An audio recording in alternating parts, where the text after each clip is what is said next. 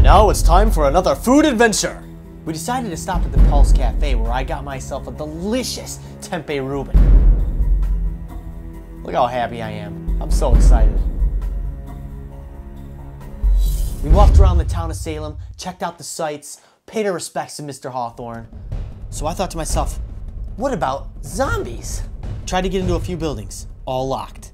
I need weapons. Sure enough, there were signs that they'd been here. I got myself some weapons in case I got into a jam or a tight spot. I'm hungry.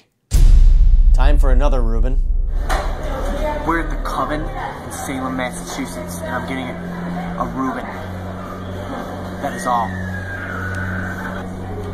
I'm about to jump into this vegan Reuben right here. It looks nummy. After lunch, I braved the streets once again. I walked well into the night until I worked myself into another appetite. Isn't that the playground where everybody was hung? It's ice cream time! Hunting witches and eating vegan ice cream. In fact, I ate 3 of those. It's really good.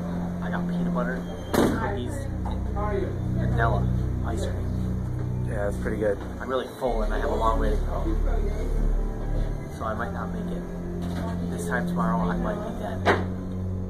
The next day, we headed to Boston for some vegan brunch, and then we headed back home to the safe haven. I'm tired. Salem is the oldest city in the world. Founded in 1804 by the Germans.